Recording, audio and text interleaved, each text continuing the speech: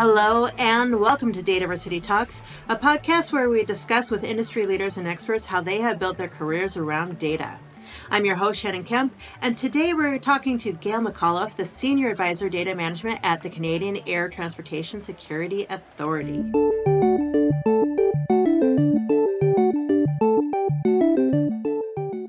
Hello and welcome. My name is Shannon Kemp and I'm the Chief Digital Officer at DATAVERSITY, and this is My Career in Data, a DATAVERSITY Talks podcast dedicated to learning from those who have careers in data management, to understand how they got there, and to be talking with people who help make those careers a little easier. To keep up to date in the latest in data management education, go to dataversity.net/subscribe. Today, we are joined by Gail McAuliffe, the Senior Advisor Data Management at the Canadian Air Transportation Security Authority, and she is a member and former board member of the DAMA National Capital Region.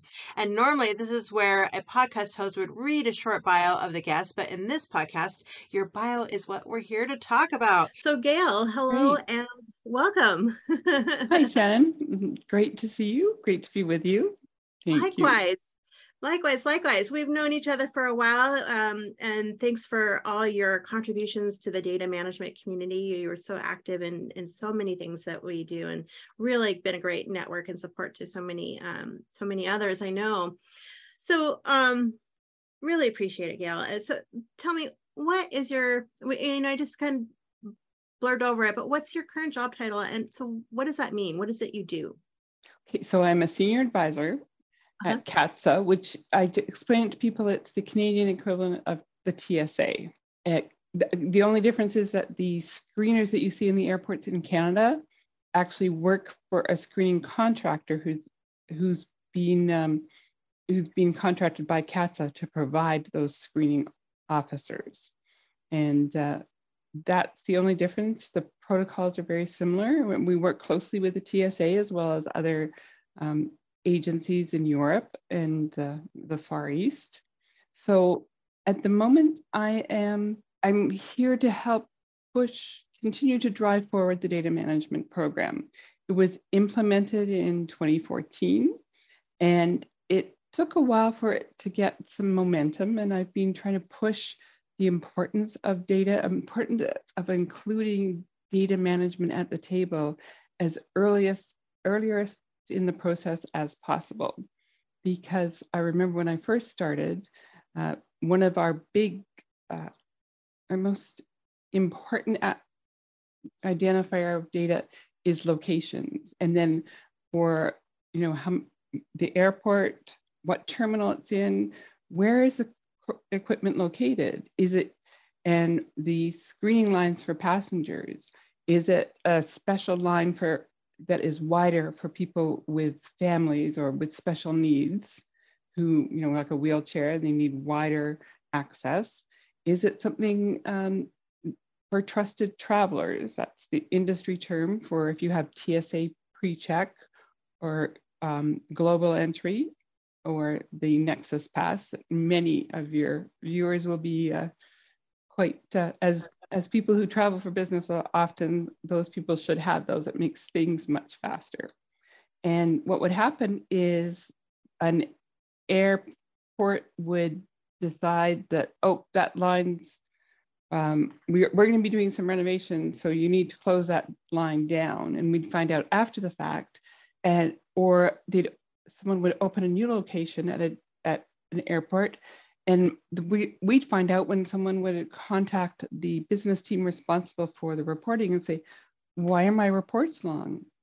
I don't see this screening line in my report.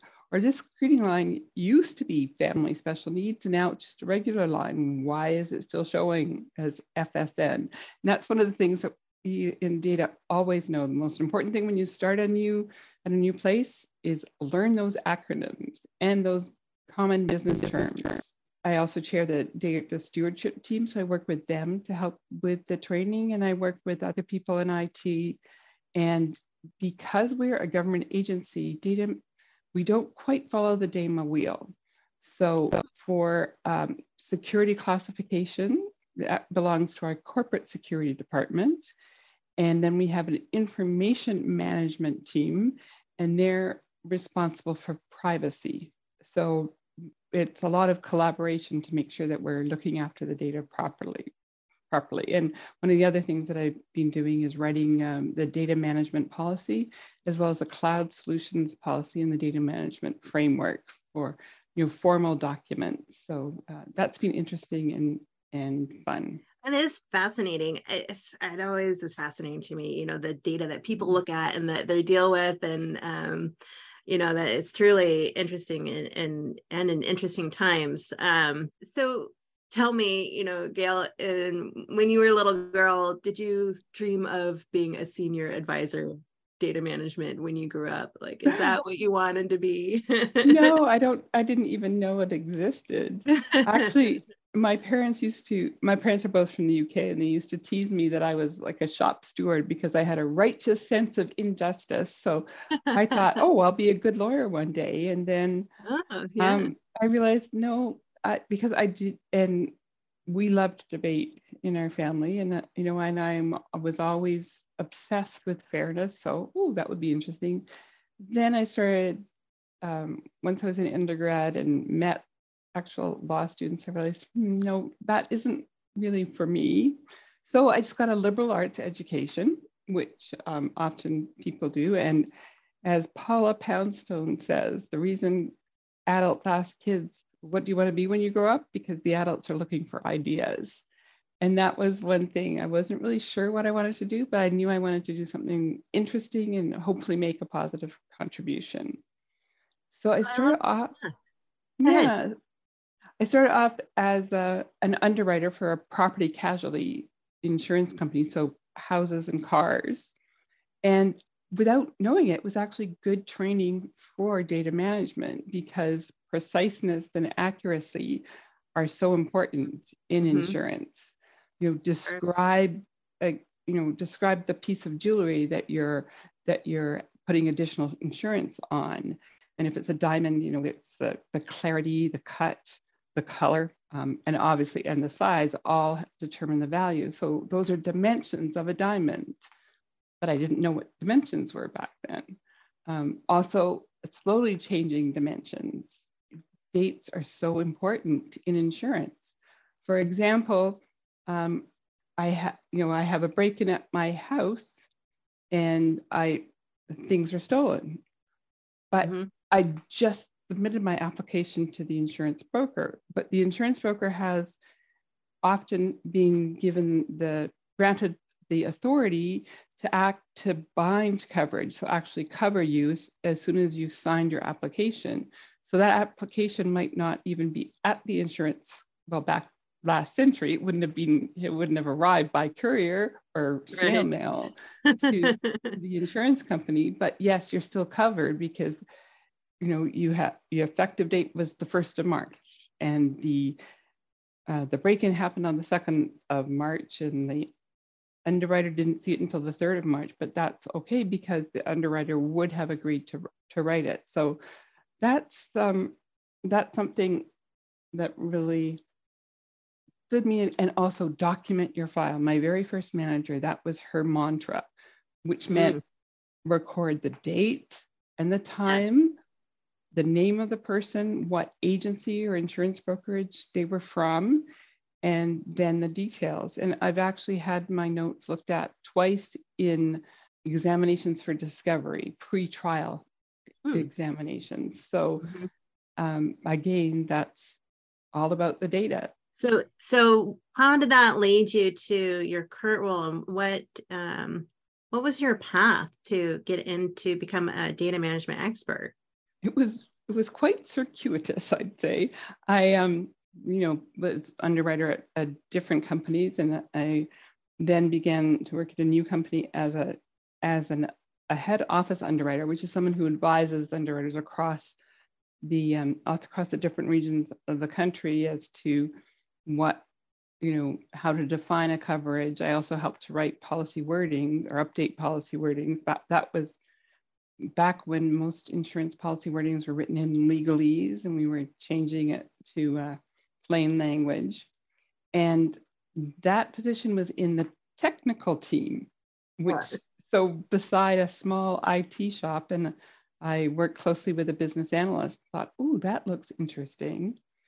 So next job I got was as a business analyst, working for a startup in insurance. And I started off as a BA, and then I became a product owner and project manager. We wore lots of hats back then. And I discovered SQL, and it was like, oh, now the system makes so much sense to me. I can right click and expand the tables. I can do selects top 10, 100 to see what those values are. And I realized that was what was really interesting to me. So my first real data management job was implementing, representing the project management business side of the organization in conjunction with an MDM implementation consulting firm.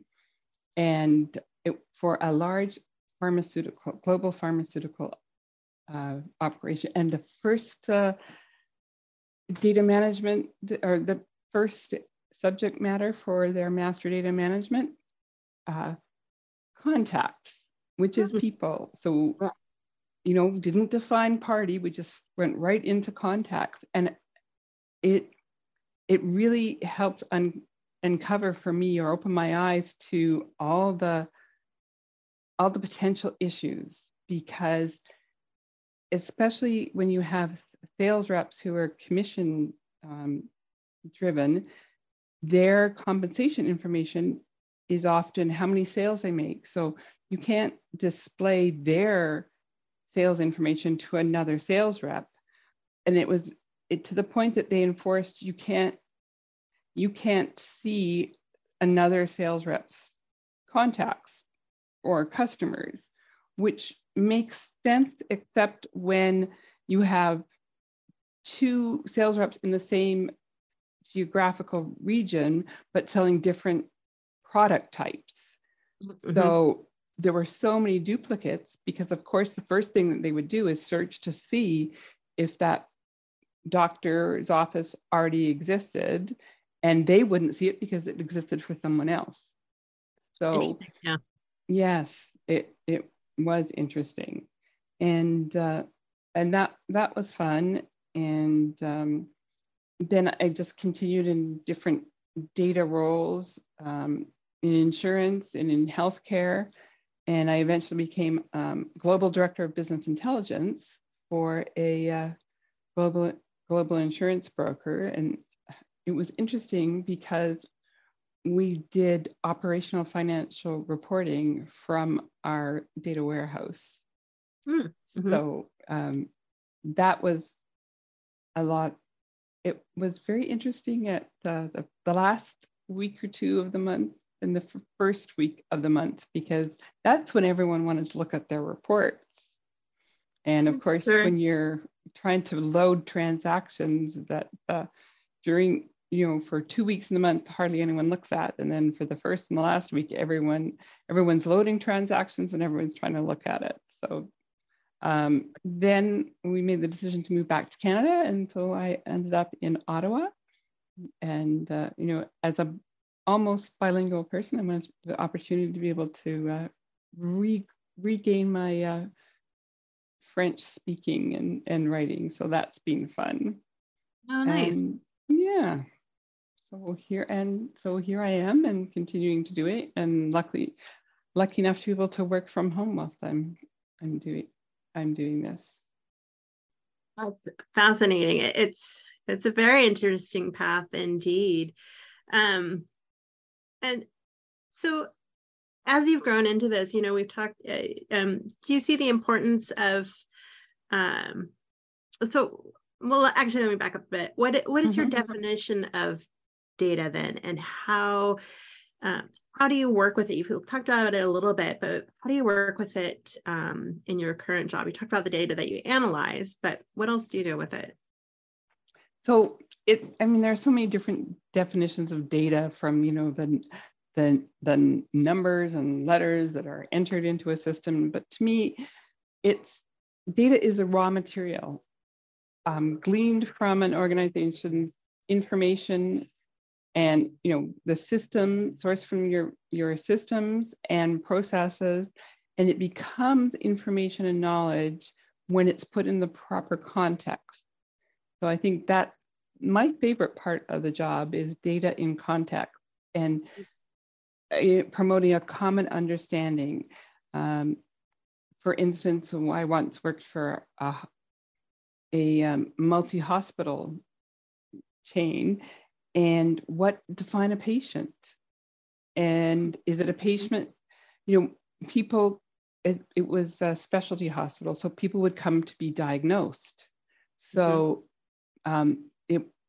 someone decided that you don't call a person a patient until they've had their first treatment. Well, some treatments can also be considered diagnostic procedures. So when is it a diagnostic procedure and when is it an actual treatment? That was a bone of contention. And some of the business, the people whose compensation relied on revenue would say, well, a new patient is any of these procedures. Well, okay, so you're going to artificially inflate your number of new patients in the first year using this, because it was an organization that decided to implement a new process by implementing a new system. And so fine, for the first year, you'd look great, but in the second year, it would drop because you're not always converting those not people who come for a second opinion, and that's the only reason they come, versus the people who come for a clear diagnosis. Maybe it is second opinion, and decide, hey, this is where I want to have my treatment. So that was interesting. And what is a hospital bed? What is an inpatient? Well, an inpatient is someone who's in a bed. Well, if they're being treated in the emergency room, is that a bed or not? That was lots of fun. Sorry, I got off track for a moment there, but no, I love it. I mean, you said that data in context is your favorite thing, and that's some really good examples. It sounds so easy to say what is a patient, and it seems like it's such a simple thing, but it's not. It's very complicated. Especially in the DATAVERSITY webinars, when people say, oh, customer is something that is a subject area of master data. And the people who have been in data management for a while kind of chuckle to themselves, saying, yeah, it's an obvious place to start, but it's not an easy place to start, because, define a customer. Well, to a marketing person, a customer is someone who has a potential to buy something, someone you want to attract to your website, perhaps, or to your store. Well, into a brick and mortar store, or to the the accounts payable people, it's someone who's actually made a purchase is a customer. Everyone else is a potential customer or just a contact. And actually at that hospital, some of the inside sales reps, because they were, if they answered a call from a potential patient, then that person would always be routed back to them. So they would that person did become a patient, then that counted to, that was a positive aspect of their compensation. And but it takes time to enter information into the system when you're talking to someone. So they wanted to be able to save a contact with just the first name. Yeah. How many, there aren't as many Shannons and Gails in the world as there are Johns and Peters and Marys and Karens. So it's just not feasible. With a robust catalog of courses offered on demand and industry-leading live online sessions throughout the year, the DATAVERSITY Training Center is your launchpad for career success. Browse the complete catalog at training.dataversity.net and use code DVTalks for 20% off your purchase. And is that how you work with data currently in your current role, is putting it into context for people, and is that primarily what you do? And that, yeah. One of the first things I did was, for myself, I created a glossary, because there was a glossary of terms for, specific to, what's a screening officer, what's a passenger. Those are pretty straightforward, but there was a lot of specialty things. But I just wanted to make sure that even though we're using the same word, do we mean the same thing? Right. Like customer is a great example. We're using the same word, but there are 3 different definitions depending on the area of the business. So, how many vendors advertise that they can give you a 360-degree view of your customer? Well, that's great if you know who if everyone agrees that customer means the same thing. And so that's one of the biggest things that I try and emphasize to people is define your process, define your terms before you try and implement a tool.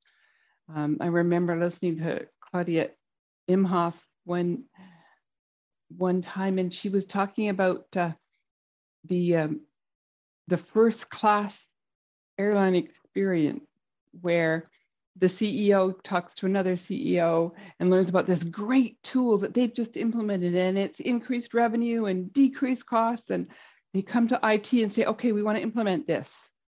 What for? Why? And they don't know. They just heard that it's a good thing. So, just like data-driven approach, a couple of years ago, everybody wanted the data-driven approach, but no one was really sure what that meant. Now we're talking about data literacy. People don't understand the data, but you don't want to say, oh, you're data illiterate, because that sounds insulting. And everyone knows data is important, but it's working with them to understand why it's important. Working with the people who are actually entering the data to show them the downstream effect of their data. One place I worked, the place of birth was a field.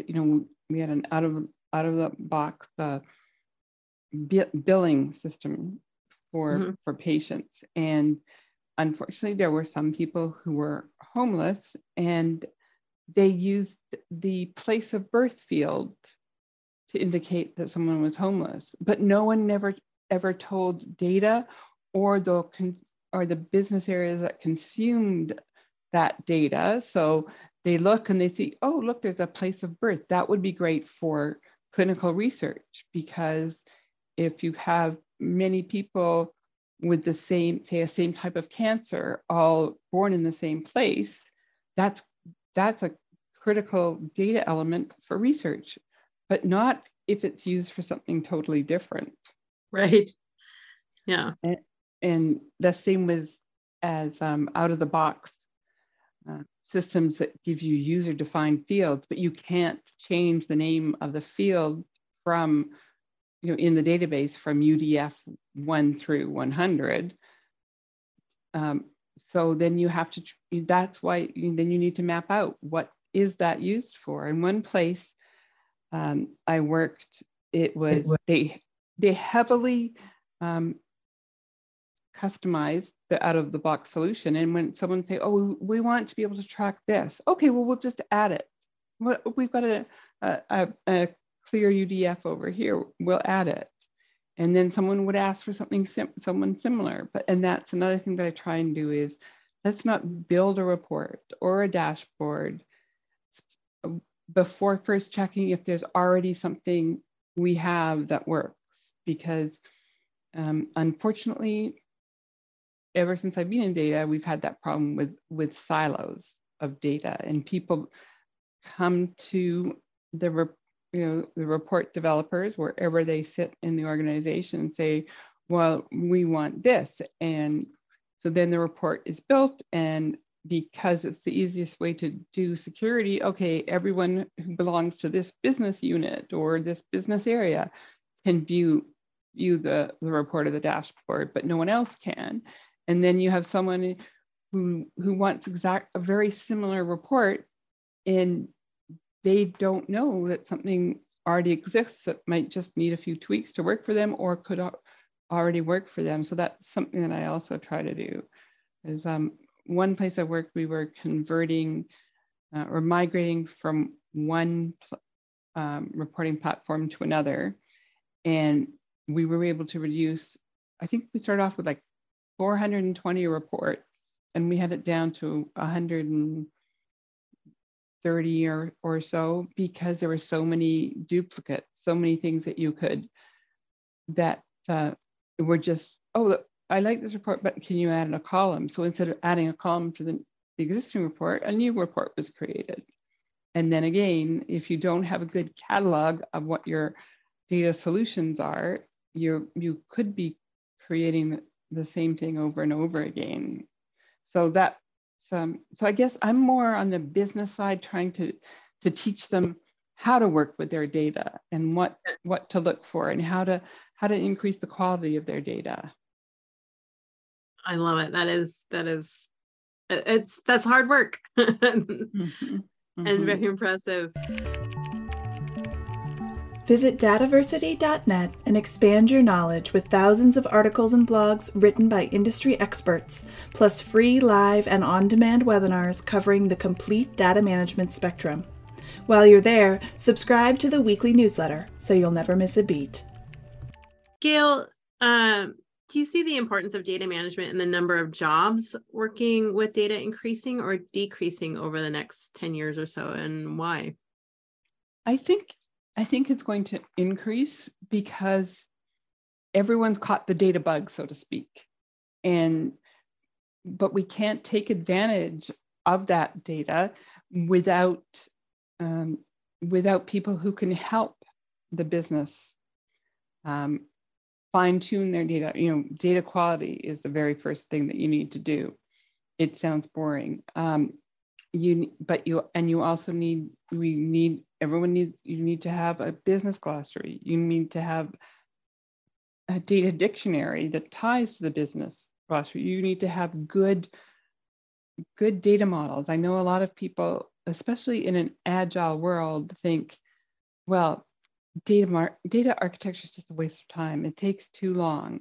Well, no, if you don't have a map, then how are you going to get to where you want to be? And to me, an enterprise data model is a map of the existing business. And then as you bring in new data sources, bring in new data solutions, you have to keep like as a business analyst, you always want to keep your requirements updated. As someone who's working data, you always want to have your data model current. And you need that common understanding across the organization. And there's always new technology coming out. And in order to take advantage of it, you need people who can understand that technology. Many people are realizing that many organizations are realizing you don't need to keep everything on premises. And vendors are kind of pushing that by saying, you want the best that we have to offer? Well, it's available in the cloud. Right. And so that you have to be prepared to use the cloud. And there are sometimes when you have to have a hybrid model because there's just some data that maybe for regulatory reasons you can't have in the cloud. Makes sense. So what advice then would you give to people looking to get into a career in data management? I think the first thing is don't be afraid to ask questions. So you can learn a lot. There's so much tacit knowledge, undocumented knowledge.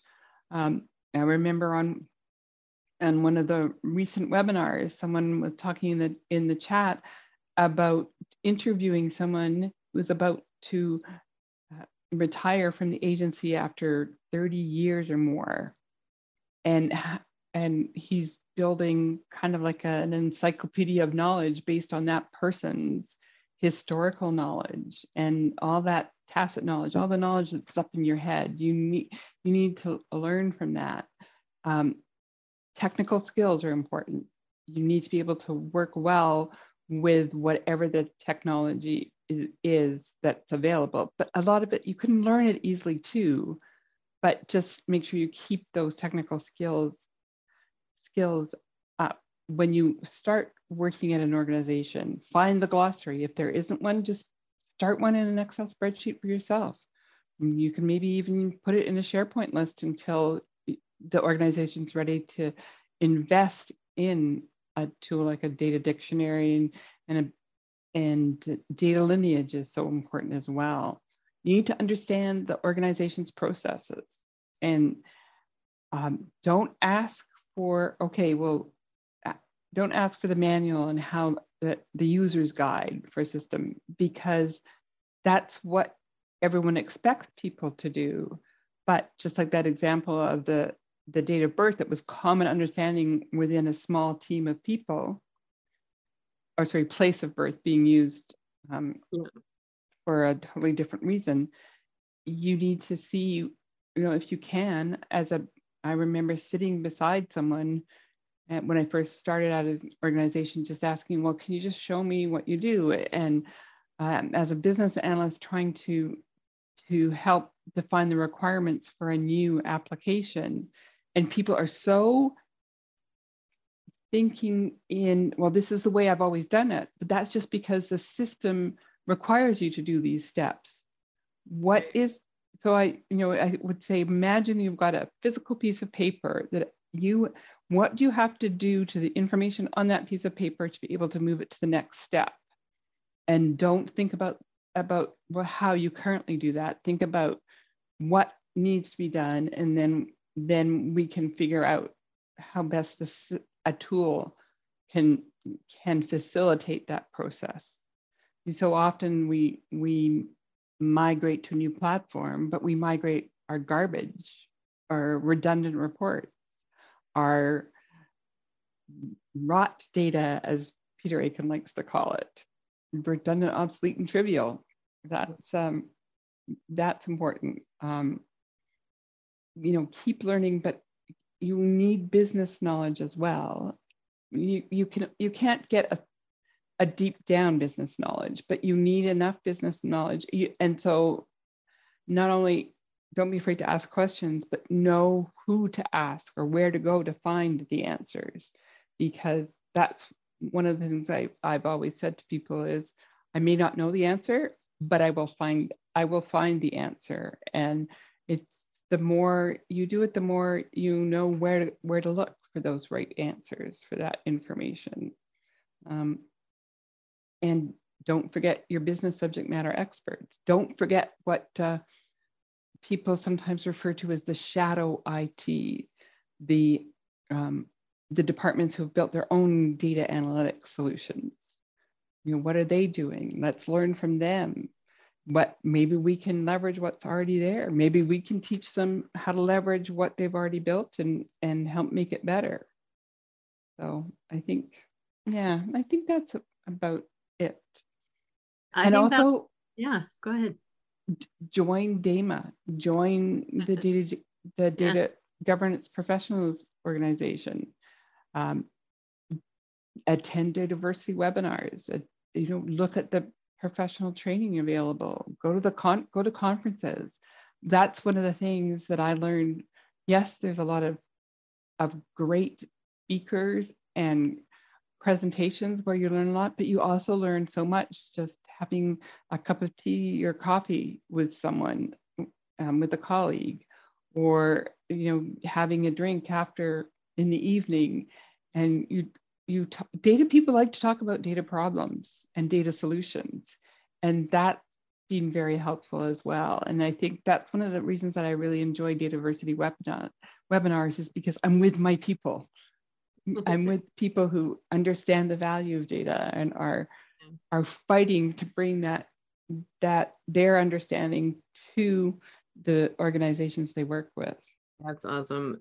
So I think, in summary there, I mean, it's so important is, really to have an open mind, be curious, and be open to learning, and don't assume anything, right? That is the best thing. Don't assume, and don't presume either. Yeah. And especially, I know that when you're starting off, you're full of confidence in your technical abilities, but, listen, it's amazing. I read Peter Covey's 7 Habits of Highly Effective People so many years ago, and so many things he says come back to me as you first seek to understand. So don't try, and I know I'm guilty of this too, where you want to jump in and help, but you can't help if you don't understand the problem. So first seek to understand the problem from the point of view of the different business areas. And, and that's why you need a map of data modeling. You can't get to where you're going if you don't know where you are right now. So true and so important. And Gail, thank you so much. This has been really a great conversation and really interesting in what you're doing. I love these conversations to find out more about you and what you're, and all the great things that you're doing. And thanks to all of our listeners out there. If you like to keep up to date on the latest podcasts and the latest in data management education, you may go to dataversity.net/subscribe. Until next time, Gail, thank you so much. Thanks, Shannon. This has been so much fun. I love talking data. Thank you for listening to DATAVERSITY Talks, brought to you by DATAVERSITY. Subscribe to our newsletter for podcast updates and information about our free educational articles, blogs, and webinars at dataversity.net/subscribe.